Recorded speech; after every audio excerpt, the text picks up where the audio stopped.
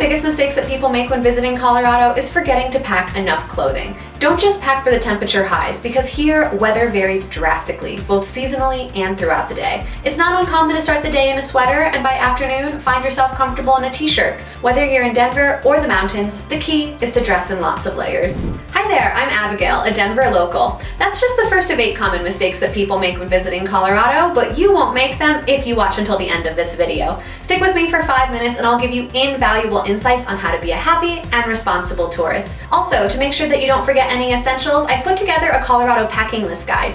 Get it by scanning the QR code with your phone or simply click the link in the description. Now let's dive in.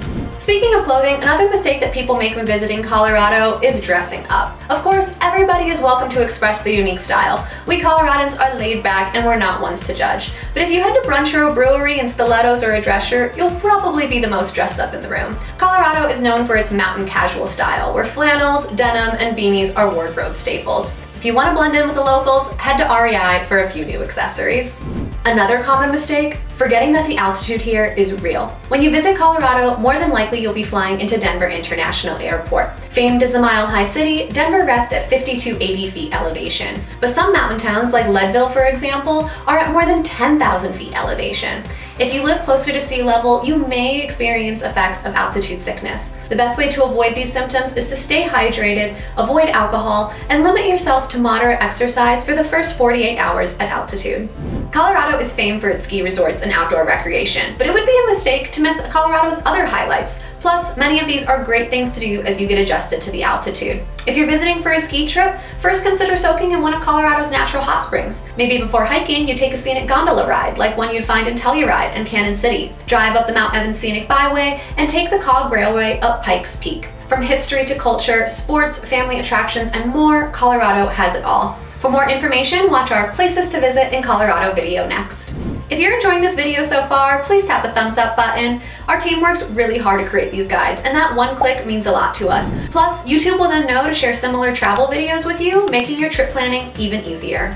Being unfamiliar with outdoor etiquette is another common mistake people make when visiting Colorado. As one who grew up in a Midwestern suburb, I completely understand that wide open spaces may be foreign, but respect the outdoors by following standard etiquette and the rules posted at the parks you visit. Dispose of waste properly, leave what you find, and be mindful of wildfire risk. Also, please keep your distance from the wildlife and never feed the animals. Your support is appreciated by locals like me.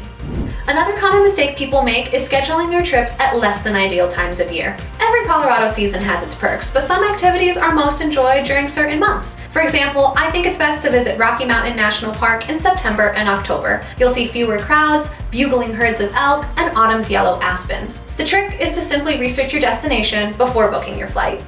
Speaking of research, let me tell you a little bit about Travel Lemming. Our free, comprehensive guides are written by knowledgeable locals with first-hand experience. We extensively cover Colorado and have dozens of guides to help you plan your trip. Scan the QR code on screen to bookmark them now, or simply add the word Lemming when searching any destination on Google.